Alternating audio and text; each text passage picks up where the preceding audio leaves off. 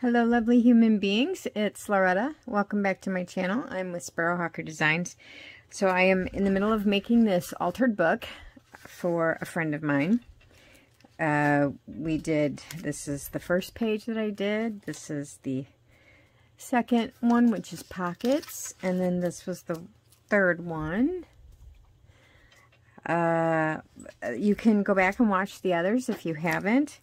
And then well, actually, there's only a video on prepping the book, and this page, I think, is the only one I actually got videos for.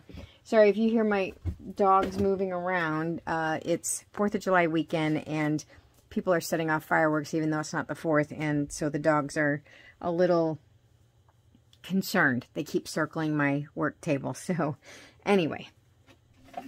Okay, so today I have tried to prep as much of this ahead of time as I can to try to make it go a little bit faster.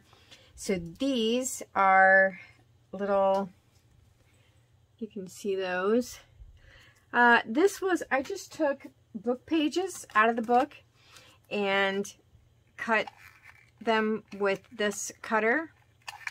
You don't have to use a serrated one like that. You could use just a regular cutter. I kind of like the little scallop swoopy thing that it does there. Then I put gesso over it. You probably could just use regular white acrylic for this, or any color paint that you want to use, actually.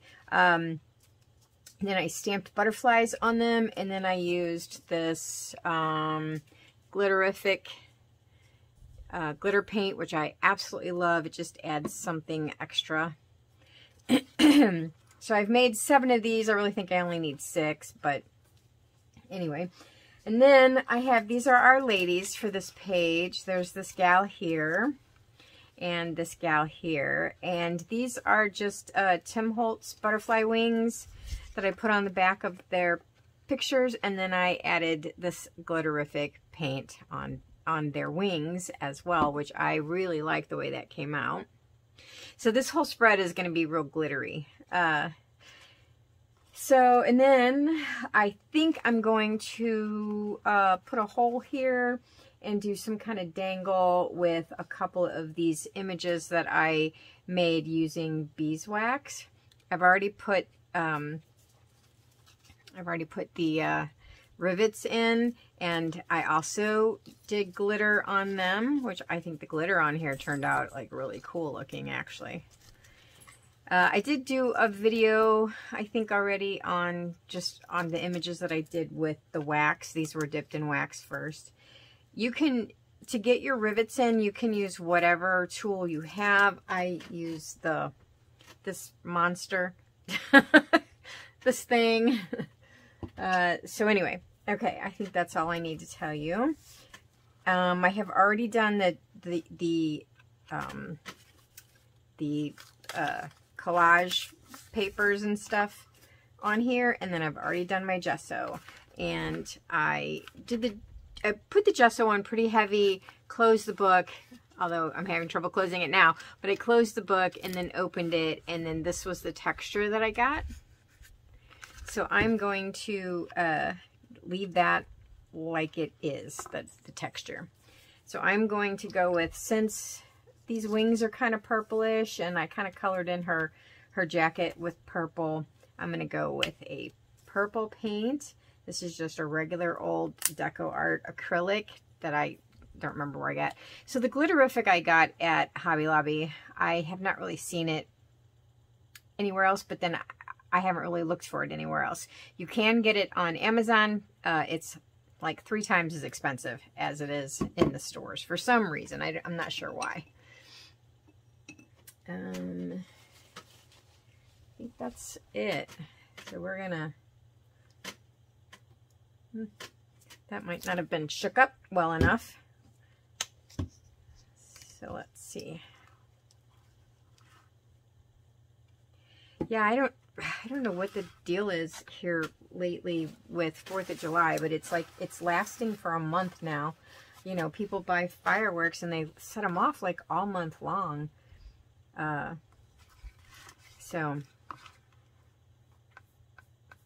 that's, I get tired of hearing them. Well, it wouldn't bother me so much if they were just, you know, like around 7 or 8 in the evening, but they set them off pretty late. And we have one neighbor who literally will just go out and just set off one really loud, booming firework, like just random days of the week. So you're like, okay, did I miss something, you know? Something I don't know about. It took us like quite a few years to get used to him. Like, we're like, oh yeah, that's just the neighbor, you know, no big deal. So I'm going to use my paper towel as I often do. And then also once this dries, I am going to, I'm going to go back in and sand this down, because that texture, wherever you sand lightly, will show up even more. And then this purple paint will kind of be down in the crevices.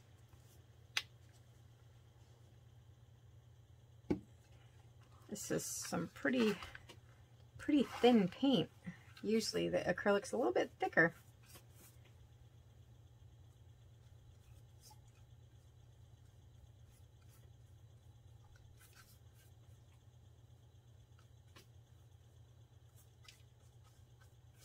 Hope everybody is doing well. We actually did have a really gorgeous day today. Beautiful weather today, which is always surprises me when we have beautiful weather in July or August, because those are usually two brutal months for us. In the Midwest here, that's usually when we are our hottest and our most humid. I think I mentioned in another video that you can put something underneath your page so that you don't get paint on everything, because especially if you've got laces and stuff on the side, you don't want to get paint on them. Excuse me.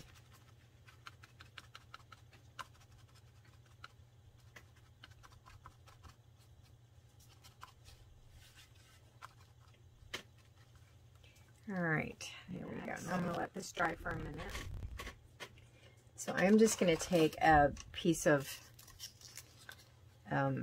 sandpaper. Yep, that's dry. And just lightly go over this. And everywhere where there was that texture from the gesso, see? Everywhere where there was texture is going to pop back up to the surface, which looks really cool.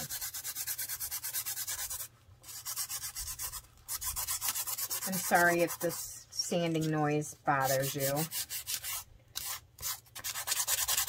I will try and edit this out as much as possible if I can figure out how to do it. I figured out how to do some editing, you know, but like I said the other day, I did editing and I ended up messing up the vocal track on it. Just gonna run just some Tim Holtz ink down the page just to make sure that there isn't any white showing.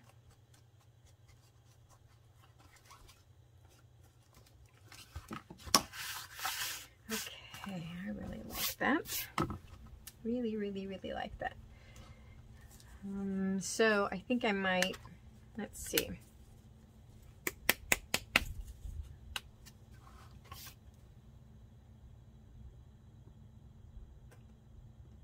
This is like a weird, I mean, it looks gray to me, but they call it boulder. To each his own, right? Call it whatever you want. Looks like gray. It's funny because when my son was starting kindergarten and he was taking like his kindergarten test, you know, the teacher afterwards said, oh, he did really good. He only missed like 2 things. And I was like, well, what did he miss? And she said, well, he didn't know what the color gray was. And I said, really? What did he call it? And she said he called it silver. And I looked at her and I said, well, you know, it really is kind of the same thing, you know. It was pretty funny. All right, so I'm just going to do some little circles on these pages. So I have a, this is a, you know, like a paper towel kind of thing, except for it's got really small. It's not like your normal size paper towel. So anyway, I'm just going to get some on there, and then I'm going to kind of hold the, you know, it's starting to get to the point now where I kind of got to support it whenever.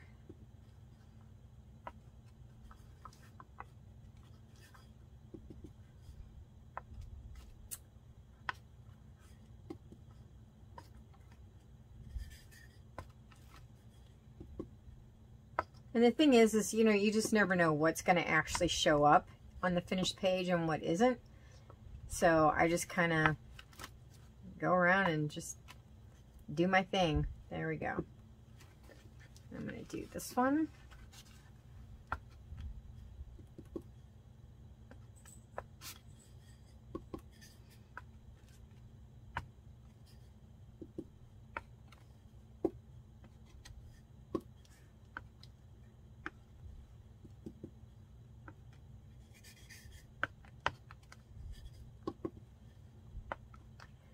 And you can use, you know, whatever you want to use. You could probably use a little juice glass or so. I guess it also depends on the size book that you're actually using. You don't want something that's got big, you know, big circles. Well, I mean, maybe you do.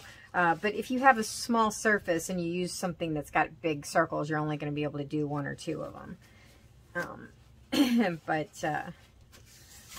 Yeah, so, but, you know, whatever it is that you're going for, whatever the look is that you're going for, then that, you know, use whatever you want. So, okay, so I'm going to let this dry a little bit more. So, yeah, so see, I make these, I actually make these out of the little squares on your tea bag. So, and then I put them on a little bulb pin. And then I connect them to either a piece of lace that's on your book, or I poke a hole, that kind of thing. And it's just neat little dangly and more texture and that kind of thing. So that's what I was going for here for this. Yeah. So anyway, all right. So this is dry. So now we can do our little butterflies.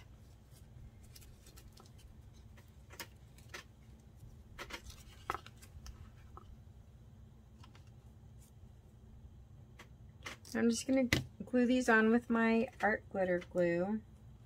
You can use whatever you have, I'm sure, like a glue stick or tacky glue or whatever.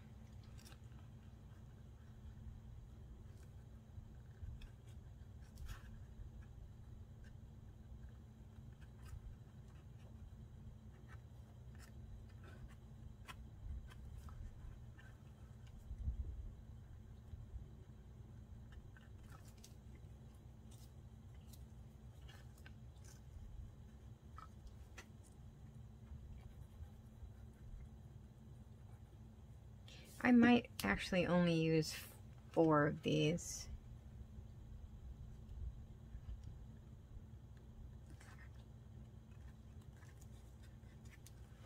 I was thinking about doing 2 down and then, but I would need 8 and I only made 7.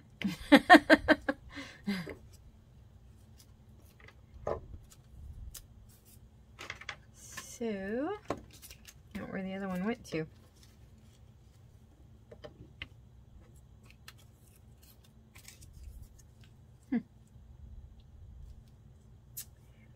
Well, maybe.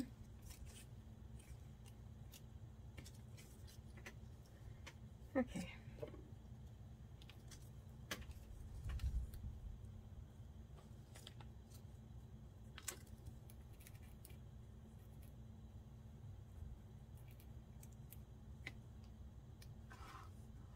So do you all have any particular summer traditions? that you do?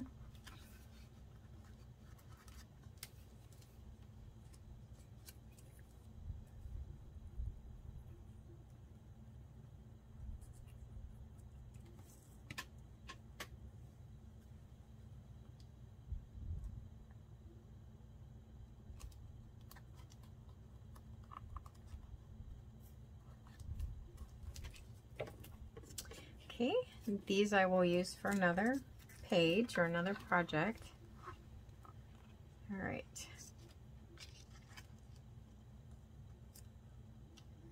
So we have her there. And we got this gal here. And now I need to find their words.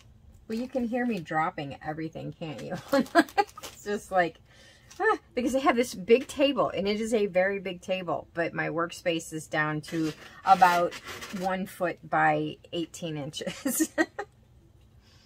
Okay, so hers is going to be wondering why a watched pot never boils. So I'm just a girl wondering why a watched pot never boils. And I'm just a girl thinking about my to-do list. Okay. All right. That works.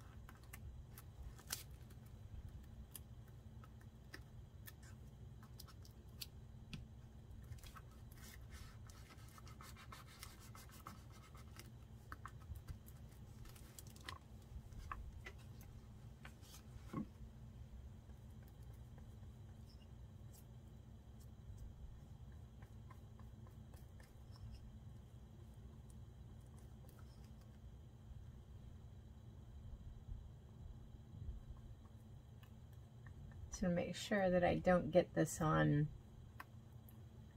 the wings.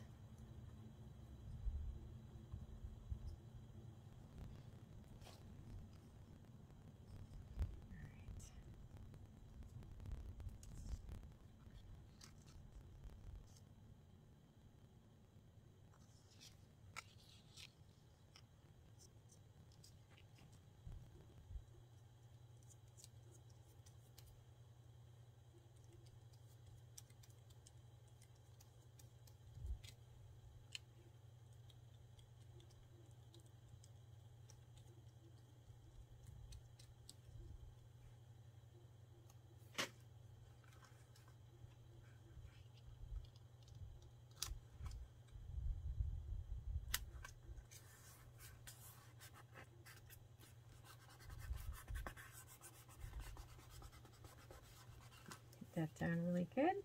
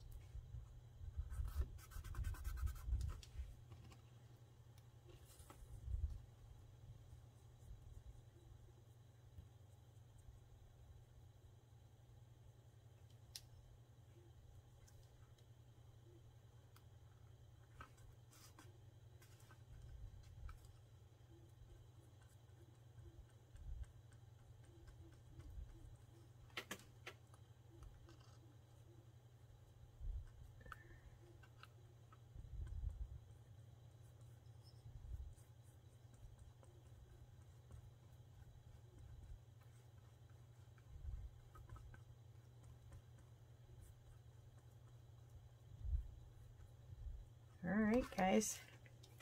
I think that is about it. Then I still have to do the stabilo around the edge. And I'm going to poke my hole here. This can be kind of tricky when you've got it in a book like this. So, let's see. What do I want, the larger? I think I'll go with the larger one. All right, so I'm going to be very careful. Put that in there. And I don't want to get the butterfly. So there we go. And then is there a rivet here, or whatever. What are these things called? I don't know what these things are called. I don't actually know.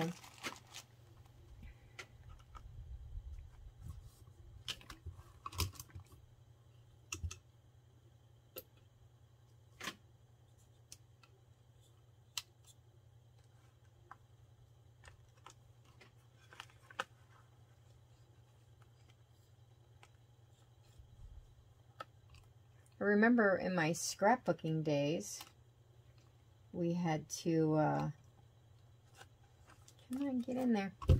And in my scrapbooking days, we had to, we didn't have a crocodile. That's what this thing is called, a crocodile. We had, you had like the little metal thing, and you'd have to like nail it to get the back to spread. So, yeah. And so whenever I do this page, I might take this out, you know, so that this isn't in the way when I'm actually working on it. And I think I'm actually going to, I think I might add one more little string of some sort, but anyway.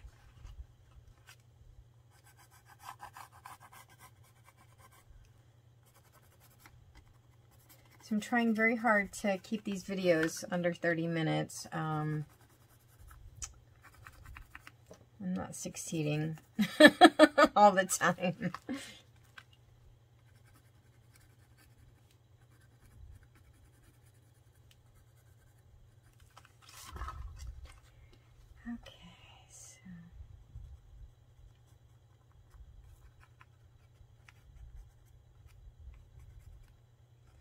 So I'm going to go around all of this stuff and her.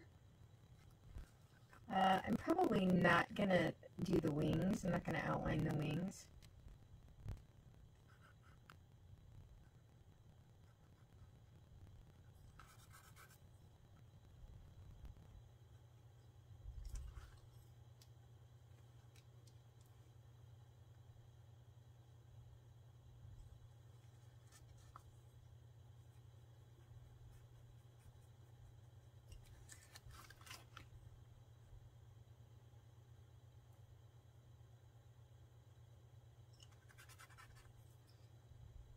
So the workshop that I'm taking in September with Lori Murray Jenkins, she is actually going to be in my state, and she's doing it's going to be a carnival theme, or not carnival, circus theme. And I actually found a book that has a circus image on the inside covers.